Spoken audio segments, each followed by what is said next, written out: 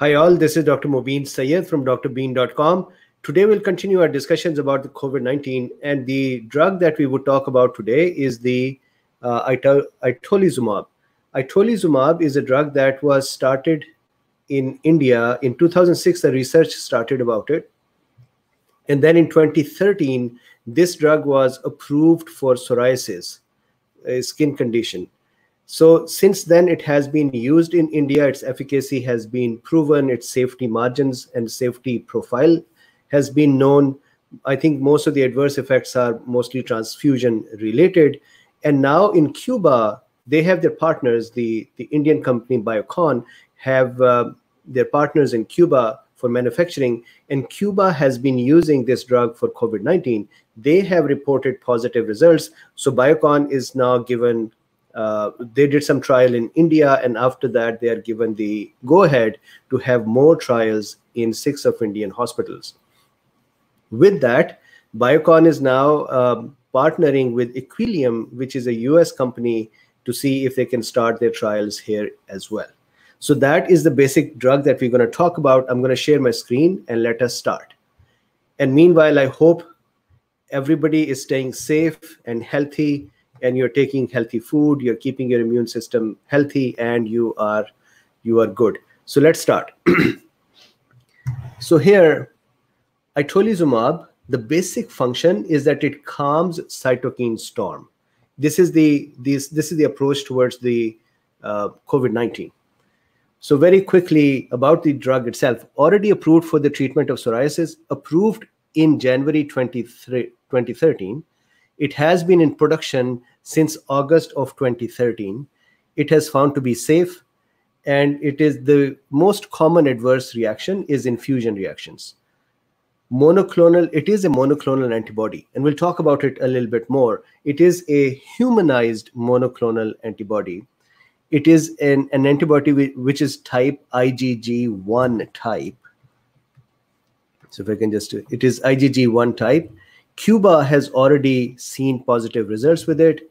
The way this drug works, and we will go in a deeper discussion of that a little later, but in summary, the drug targets CD6 molecule, which are present on T cells. They are present on all T cells. So by targeting that CD6 molecule and blocking them from connecting with the antigen presenting cells, this is how this drug inactivates or reduces the activity of T cells.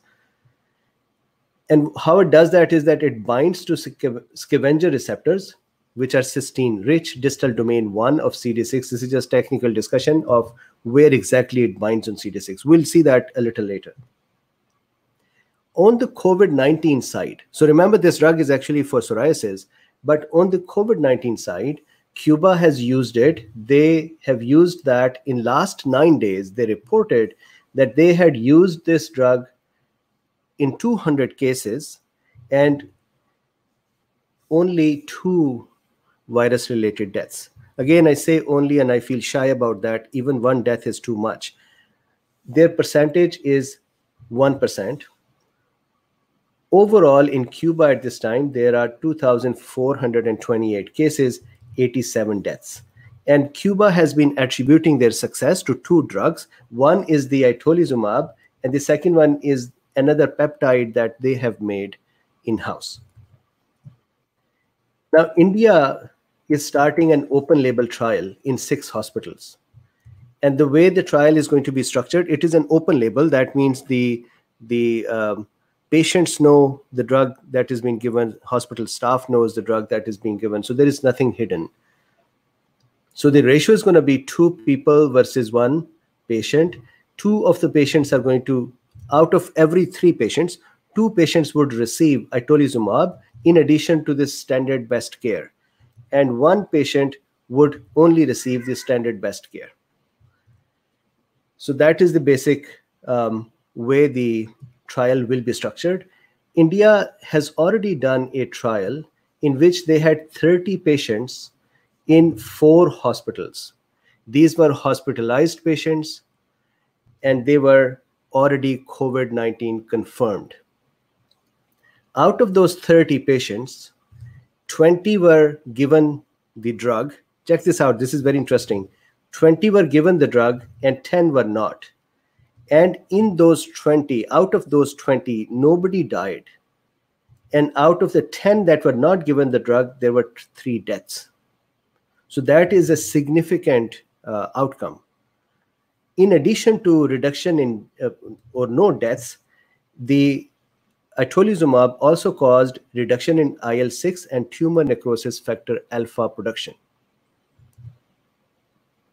So if we continue on to understand how Itolizumab actually works. So the mechanism is very simple. So we have been looking at macrophages. So macrophage or the dendritic cell or the B cell, they are called antigen presenting cells, APCs, or they're also called professional antigen presenting cells because this is their role, this is their function in our body. So this is a macrophage here. And we have been discussing this thing a lot. I think now you are almost become an immunologist.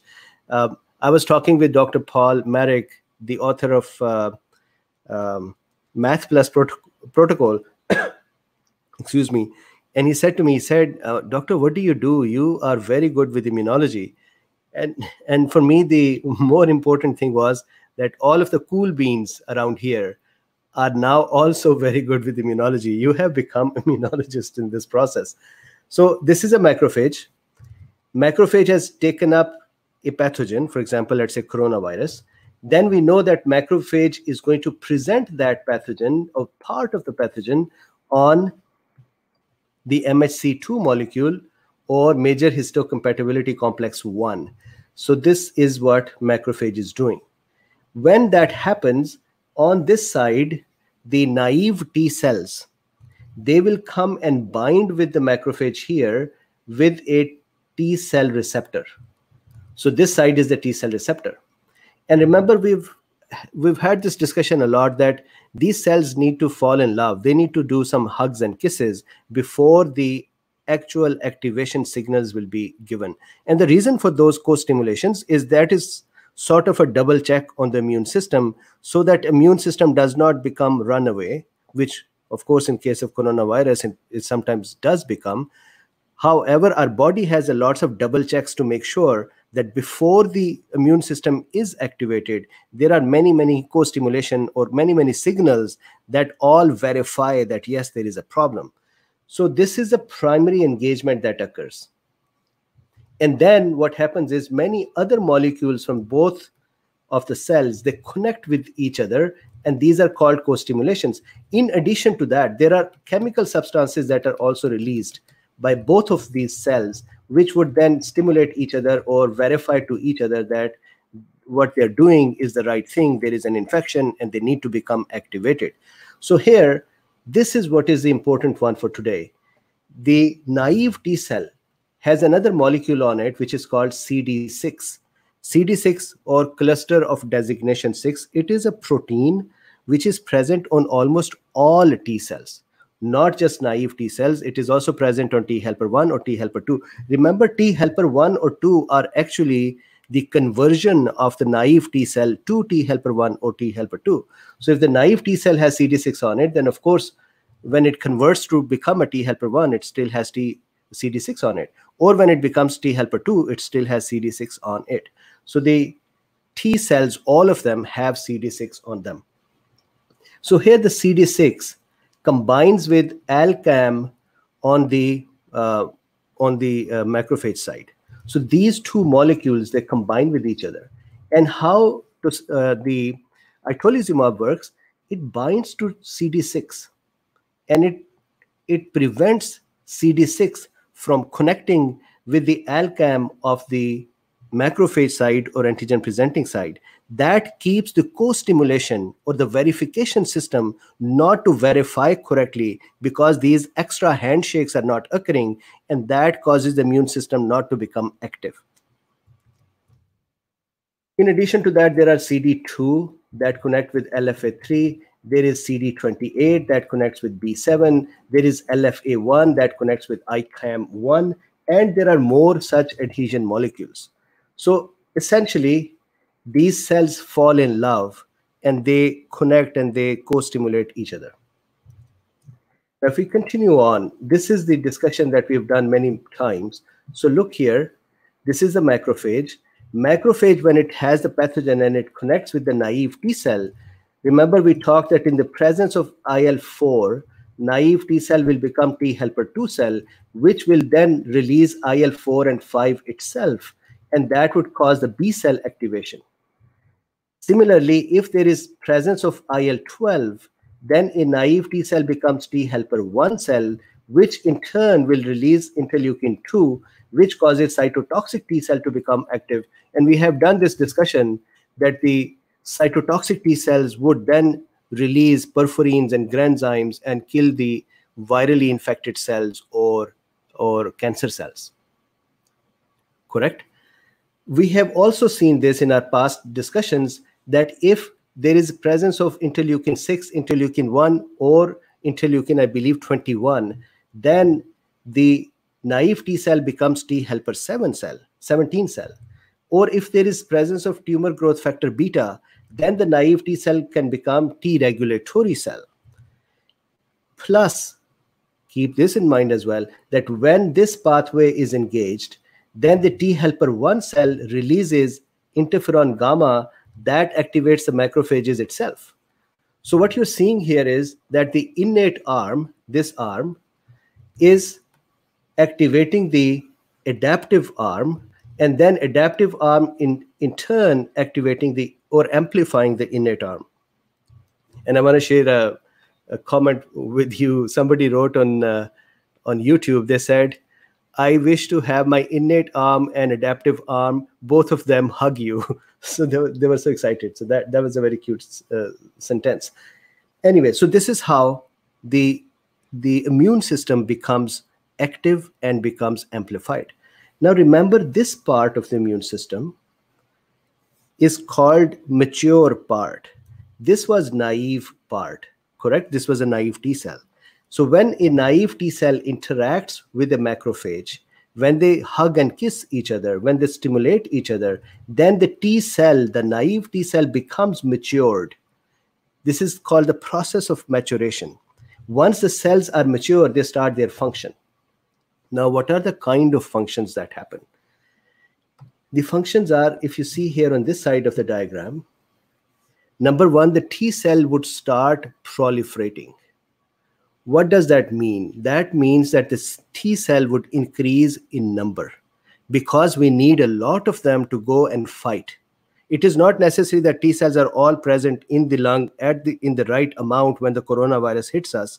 So maybe there are a few T cells. The other T cells are sitting in the lymph nodes or other parts of the tissues.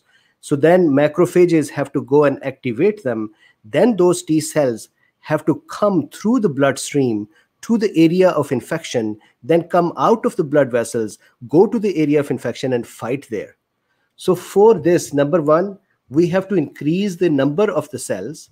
Number two, we have to convince these cells to travel in the bloodstream. It's like they become ships and they go in the bloodstream. And then when they reach in the area of infection, where there are lots of chemotactical factors. What are chemotactic factors? These are the factors of the tissue which is broken down and the cells that are fighting there and releasing interleukins or cytokines. All those chemical substances are released in the area of infection. And these chemical substances cause the T cells and other immune system cells to adhere to the blood vessel in that area, then come out of the blood vessel, that is called emigration, and then they walk towards the site of infection, that is called diapedesis or chemotaxis, and then they reach the site of infection and fight there. Correct? So this is the normal mechanism. Now let's see how Itolizumab helps with all of this. What Itolizumab basically does is, it is a monoclonal humanized antibody. That means that the antibody was actually produced by putting the antigen in a mouse, for example. Then the antibody that was produced in the mouse, we take that antibody, take the binding sites of the antibody, which are going to bind with the antigen, and then we replace the remaining antibody, this much part, with the human antibody so that our body does not reject them when we inject them into our body. And I've done this discussion in detail in one of the previous lectures. So this antibody, when given, if you see here, is CD6. This itolizumab combines with or binds with the CD6. It itself is an antibody, right? So it would go and it would connect with the CD6. It is an antibody that is targeted to CD6. So once it connects there, it will not allow these two cells to love each other. And if you are shy about these things, today's lecture may make you blush a little bit. So it would allow not, it would make them not love each other, not co-stimulate each other, not do hugs and kisses. The result is both of them are crying now because their hearts are broken because they cannot connect. And when they cannot connect, the cytokine storm is calmed down. How is that calmed down? So that is a final discussion for today. And let's look at this. Here is what happens. I'm going to come back to this one. So look, when the naive T cell is not activated or it is less activated, it will not produce interleukins. And when the interleukins are not produced or they are produced in less quantity, then the less maturation of the cells would occur. And when there are less mature T cells, they would produce less interleukins. These interleukins that they are producing are a must to have the immune system function. For example, many of these interleukins allow the T cells to proliferate. So now when the itolizumab comes and makes the T cells less active and it binds with their CD6, that causes the reduction in cytokine production. When the cytokine production is reduced, the cells are not going to have enough cytokines to proliferate. So number of cells, increase in number of cell is reduced. That is one. Secondly, when there are not enough chemokines and cytokines, then the T cell activation and walking towards the site of infection is hampered. Then even if the T cell reaches the area of infection, the T cell's adhesion to the cell, to the blood vessel is hampered as well. Why? Just like these molecules that are adhering with each other, which is here. See these molecules here? Blood vessels have similar molecules that they express on their surfaces with which the T cells and other immune cells bind. So because itolizumab is now bound to the adhesion areas or adhesion molecules of the T cell cannot bind with the blood vessels. So when it cannot bind with the blood vessel, it would just zip through the blood here instead of stopping here and getting out. So we say that will cause reduction in trafficking of the T cell. So T cell trafficking to the site of infection is reduced because number one, they cannot connect with the blood vessel. Number two, if they cannot connect with the blood vessel, they cannot come out or emigrate easily. Number three, even if they emigrate, they cannot walk easily. This is like if somebody is 1 foot, or have you seen the cars where when the police is giving them a challan or a ticket and the car person does not pay it, the police would put a boot on the car's wheel. So this is the car's wheel. So let's say this is the car wheel. Police would come and they would attach a boot here with the wheel, and now the car cannot really move. That is the same thing that is happening here. With the adhesion molecule of the T cells, itolizumab is connected with them like a boot. It does not let them bind with other things. It does not let them walk easily. So what happens is at the end of the day, the T cells cannot become active easily. They cannot become mature easily. They cannot release cytokines easily. They cannot go to the site of infection and take part in the fight easily. When they will not go to the site of infection, they will not amplify their function anymore, or further function will not be amplified. All of those things would result in reduction in cytokine storm. All of these things will cause reduction or calming down of the cytokine storm. The result of that is that, can you imagine? I love this result, although it's a small study. Out of 30 patients, 20 patients given this drug, none of them died. 10 patients did not get this drug, and 3 of them died. All were COVID positive, all were hospitalized. So this, I think, is a great drug, and I am very happy about this drug, that it is out there. So this is the discussion for today. Fast discussion, but I think it is an interesting one. Here is some good news for the cool beans. This Wednesday, we'll have Dr. Paul Marik, which is the author of Math Plus Protocol, with us at this time, 6 o'clock. And then the next day, we'll have Dr. Zelenko with us with his Zelenko protocol. The only thing, please note that he will be able to be with us at 2 p.m. Eastern time. That means 11 a.m. Pacific time. So 7 hours before this time. So on Thursday, we'll go live 7 hours earlier than this time, and we'll have him with us. So after that, hopefully next week, we'll have Dr. Bruce Patterson and some more doctors who would come and discuss various therapies that they have for COVID-19. This is the discussion. Any questions, any comments? And please, my request to you, as always, please like, subscribe, and share.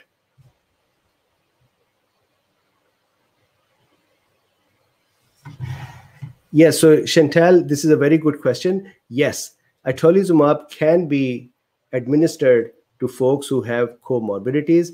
Again, at the end of the day, it depends at what kind of comorbidities, but it has been used in psoriasis and in all kind of comorbidities, I'm sure, have been treated with it. So it should not be too dangerous for them.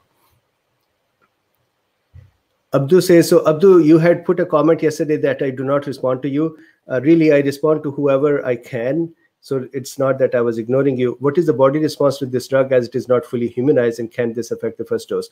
No, so the thing is this, it is humanized. It is not chimeric. It is humanized drug.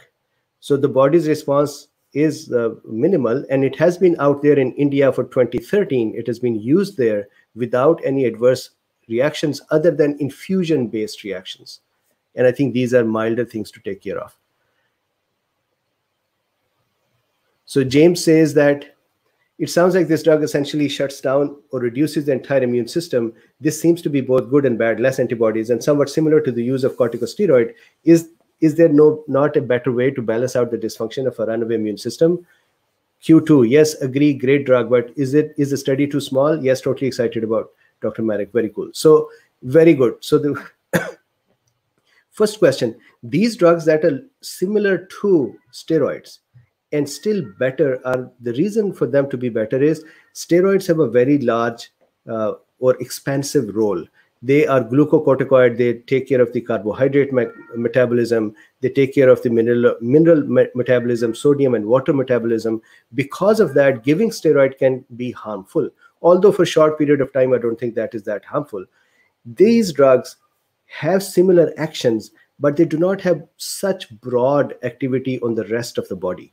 That is why these drugs can be used. Here, the interesting thing is Itolizumab does not do much to the innate arm, and it reduces the activity of the acquired arm and balances it out. So that is interesting, but it is lesser expansive as steroid. Steroid would bring down the innate arm as well. Steroid can cause a total shutdown. Your second question was, yes, agree, but is it, yes, the study is too small. It is 30 people. So that is why they're doing more studies. They're going to do more trials in 6 hospitals. I hope that the result of those are useful and valuable. So there is a question from Michael that, will the approval of Itolizumab make leronlimab obsolete? Does Itolizumab act as an antiviral like leronlimab? Will it help long haulers?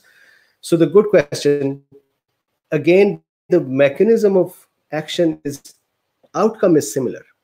Leronlimab was blocking the CCR5 and CCL5 interaction. That is also important for the chemotaxis of the cells to come into the site of infection and fight. This drug is putting a boot on a different molecule, but still causing the immune cells. It is inhibiting the immune cell to come over to the site of infection and fight. So they both have a similar outcome in that way. So I don't know if the leronlimab will become obsolete, but they both have a similar mechanism of action, similar outcome. I should not say mechanism of action. Their mechanism of actions are different. Outcomes are very similar. Both cats are here. I thought that they would not be mewing that much, but Luffy is sitting right over there and mewing, and the Kyrie went upstairs and is mewing from there. So then the question is, will itolizumab help long haulers? The problem with the long haulers is that there is a baseline immune system which is amplified and continue to work. So definitely it would help there, just like steroids have been helping there. So to your question, Michael, yes, it would help the long haulers as well.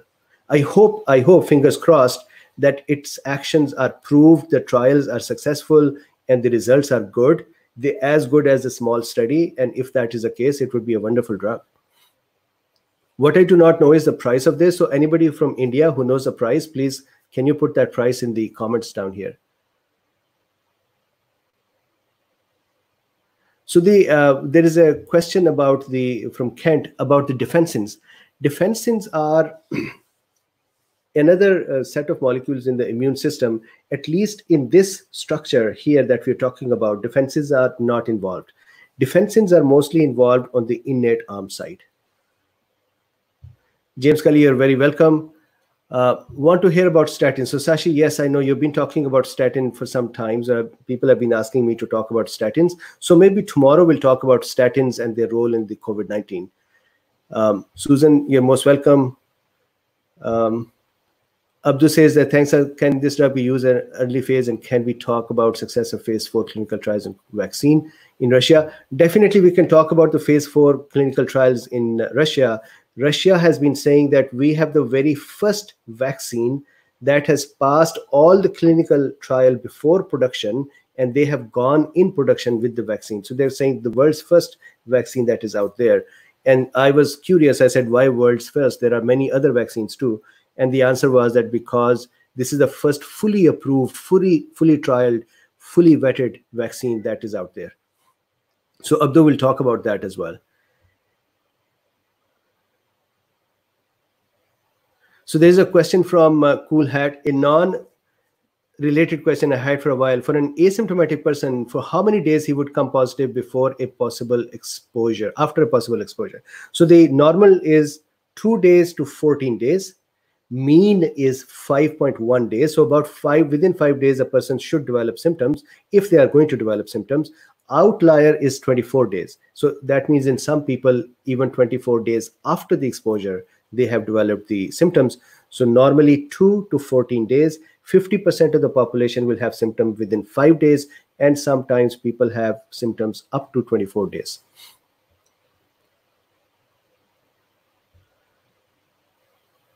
Monoleucast. Okay, we can talk about the statins. So there is a comment here that in India, its price is 8,000 Indian rupees per vial, which is not a lot. I think it's small in dollars, so that's not bad. So the mentioned that the cost is 109 in US dollars. That is excellent. I love it. So there's another question. As time goes on, will antibodies start showing up in IVG treatment? I already get monthly, hoping so. Possibly, yes. Yes, I think we are reaching a point where now the antibodies, vaccines, and such drugs are going to become more prevalent. I hope that the monoclonal antibodies become available soon as well. Israel had been doing some good work. Other countries are doing some good work as well. So hopefully they would be available too. There is a question from Shawan, that role of dexamethasone. So look, dexamethasone, I've done a discussion about that. The only errata in the dexamethasone lecture is that where I had to put T helper 1, I put the T helper 2, and I reversed the roles. So that was my mistake in the dexamethasone. But I've done a discussion about dexamethasone. I think that there is a role for steroids in this disease. And that is a very important role. Look, we are not going to give steroids for a very long time. It's a short window of time in which steroids are given. So their after effects or their side effects can be contained. So steroids are very, very important as well in this. Math Plus protocol says methylprednisolone, dexamethasone from Oxford, in general, I believe steroids have a positive role in it.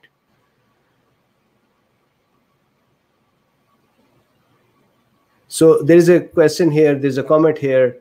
A great many studies are now coming in on the massive widespread thrombosis and the efficacy of anticoagulation. Future topic, I have already done 3 lectures about it, 3 talks about it, where we talked about in detail how the anticoagulation, how the coagulation occurs because of this virus, what is the mechanism of that, and how anticoagulants help. We have done many talks about it. So Randy says that have you gone over niacin yet? No, not yet. So that is a good topic. I should talk about that. Excellent. So guys, thank you very much for joining. And we will continue tomorrow. Maybe we'll talk about statins, or maybe we'll talk about some other medicine. Please let me know, or the vaccine in Russia. Just please give me a comment. What would you like? Day after, please remember Dr. Paul Marik, author of Math Plus Protocol. And the day after that, on Thursday, Dr. Zelenko will be with us, but the time will be different. It will not be 6 o'clock. It will be 2 o'clock in the evening, Eastern time zone. Our time will be 11 in the morning. So 7 hours before this time, we will have Dr. Zelenko. Please don't miss it. And if you have any questions for any of those doctors or for both of them, please write them down here. I would ask them those questions. Thank you very much. Stay safe and healthy. Please like, subscribe, and share. Thank you.